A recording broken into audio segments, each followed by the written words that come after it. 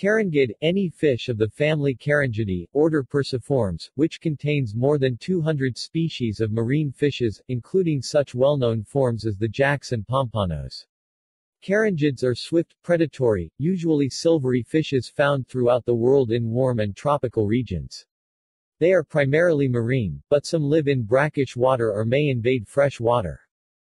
The members of the family vary greatly in form, from elongated and streamlined to very deep-bodied and thin from side to side.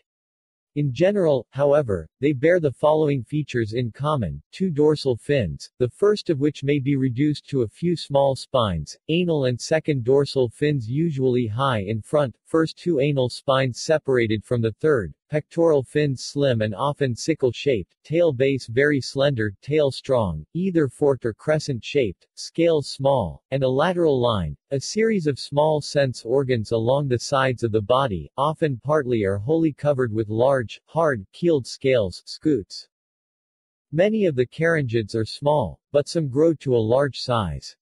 The greater amberjack, Seriola dumerili, for example, reaches a length and weight of about 1.8 m, 6 feet, and 70 kg, 150 pounds. The members of the family are known by various common names. There are the moonfish, pompano, pilot fish, runner, jack, QQ, V, and others. One of the most unusual-looking carangids is the lookdown, Selene vomer, with an exceptionally thin body and high forehead. The first rays of the second dorsal fin extend into filaments that reach to the tail. Many of these fishes are valued for food or sport.